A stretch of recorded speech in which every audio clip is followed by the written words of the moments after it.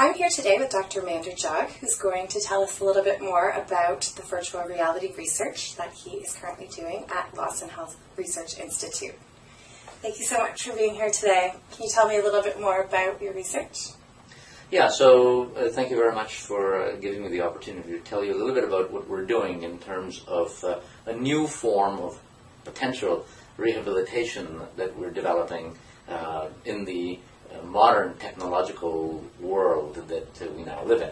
So currently, rehabilitation that's provided for patients with many disorders, including my subspecialty, which is neurodegenerative disorders and Parkinson's disease, is involved in a very sort of simplistic way, useful but simplistic, that is fairly general in terms of giving patients strength training, making them less stiff, etc. But the problem is, especially in diseases such as Parkinson's disease, the difficulties that arise are related to performing activities of daily living and function that we are unable to train patients in the routine rehabilitation world. There are, for example, well-established protocols in occupational therapy to take patients to a real kitchen in the hospital and see how they perform there. And that model is very useful because you get to see exactly what patients do. But unfortunately, as one can imagine, these kinds of real-world environments are limited by the physical necessity of having a real world. If I want to see how you walk around in your living room, I need to have a living room. I need to have a kitchen. I need to have a grocery store. I need to have a road as to how you cross a street or perform in a conversation while playing bingo. I mean, how do you simulate or have in reality all of these environments that I can touch and feel in reality? Well, it's extremely difficult.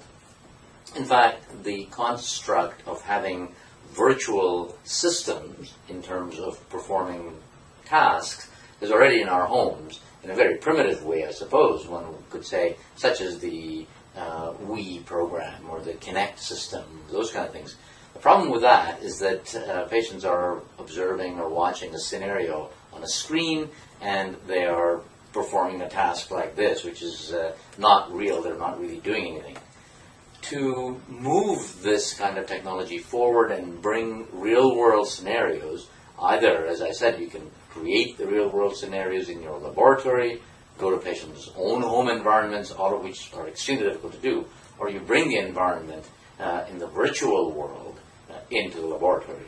And that's actually what we've done.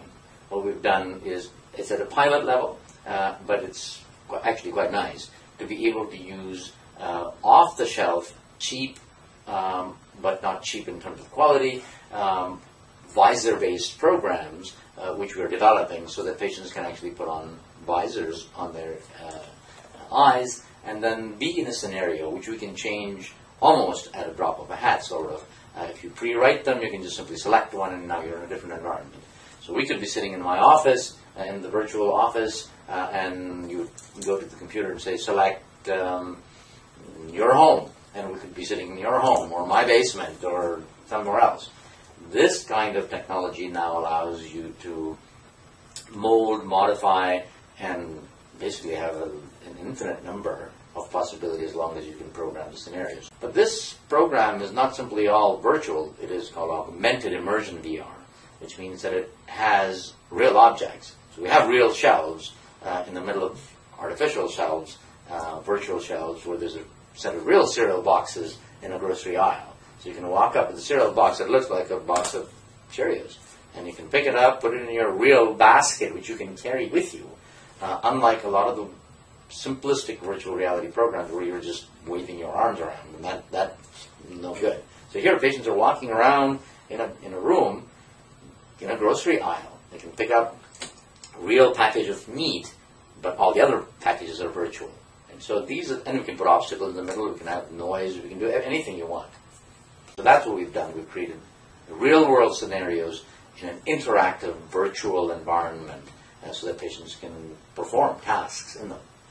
So interesting.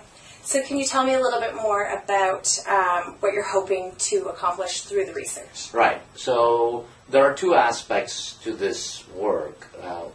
I'm a scientist, so a big interest is understanding the science. Now, since very little data actually exists in terms of how patients perform in a virtual environment, first set of scientific data that we would collect would be based on interaction of us, including us, in a virtual environment. It is somewhat disorienting to start with because things are not as you might perceive in the real world. And so that part of how this technology can be used is a research question in itself. Second, the computer science and my collaborator, Dr. Kachbaugh from the university, and his team are learning how to use the latest but off-the-shelf, cheap technology and write all the software to be able to make this happen.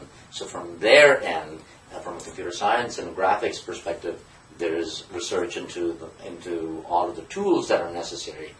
But finally, and thirdly, from a neuroscience, and I'm a neuroscientist, I'm interested in how the brain solves this problem that we have of being able to, do motion in the real world. So that there's a neuroscience question. All of those are science-based questions. But then there's also a product potentially here. That's why we've tried to keep all of the infrastructure that we're developing in such a way that we'd be able to put something together that you could, in reality, in a few years' time, see on a shelf at Walmart, or at maybe a rehab store. That's incredible. Yeah. Well, thank you so much for sharing with us a little bit more of your research today. No problem. You're most welcome. I'm Mandy Jelena, bringing you inside LHSC.